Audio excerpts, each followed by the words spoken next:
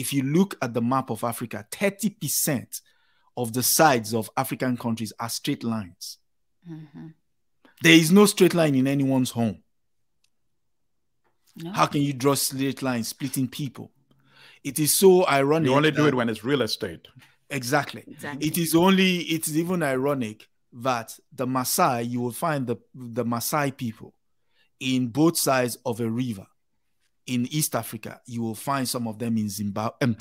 Kenya. In Kenya and Tanzania. Yes. And in Uganda, there's a particular people who in Uganda, their brothers.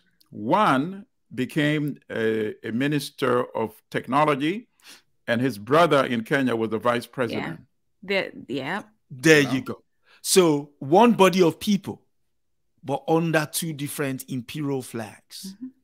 So Brother Adesoji, quickly, I paint the picture. Let me paint the picture quickly. Why did you bring up Berlin? Because of this meeting concerning Libya now being held, ironically, in Berlin. Yes. In Berlin. Asking another power to leave Africa. The same Africa you came into. Right. Listeners, you cannot have this even written up in Hollywood. That's what Brother Adesoji essentially is telling you. You can't. They're not going to approve it for production. Come on. You can't. You can only have it produced in the real world, really. I mean, I was in stitches when I'm like, no, did I just read that? And I don't believe you saved this for yourself, but it's good that all of us are getting this exclusive on Kumbukeni. Yes. even his co-host, Brother, can you save what you have so I can read a little more from the... But before you do, let me just respond quickly. 2 minutes. Please. Before you do. Brother Adesoji, you're done? Yes. Right.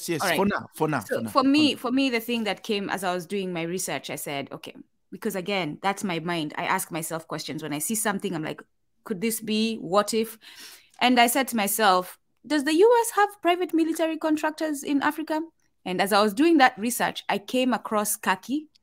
Their website is caci.com and Academy. And CACI is CACI.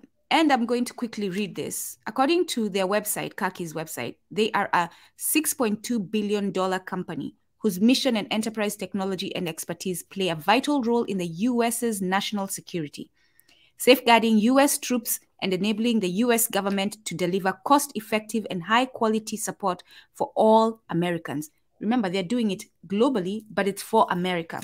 It was founded in 1962 by Herb Kerr, that's H-E-R-B, first name, last name K-A-R-R, and Harry, as in Prince Harry, but not Prince Harry, Markowitz, that's M-A-R-K-O-W-I-Z.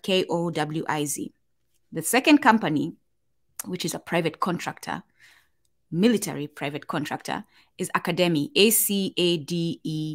It's a company within the Constellis family of companies. This is how they hide these things. It goes in under bureaucracy. You can't even find it unless you go digging. Constellis is C-O-N-S-T-E-L-L-I-S. And according to their website, they exist to serve their customers, helping them navigate diverse environments and guiding them to success no matter where they are in the world. And my question was, who gave this organization authority to navigate diverse environments in the world in Africa? So these are the questions that we need to ask ourselves. If the US is pointing at Russia and saying, you cannot have private contractors in Africa, why is the US turning around and doing it? And then, does that validate the sanctions? No, it doesn't, is the answer. But go ahead, Brother Ali Mahdi. Those companies you mentioned are very notorious. They actually are a company called Blackwater, which, the brother will give some of the crimes they were committing in African countries and also around the world, by the way. Yes.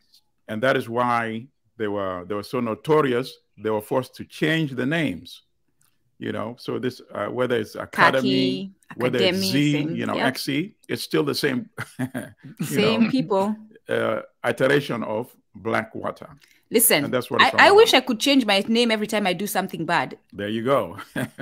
So, brother, can you save this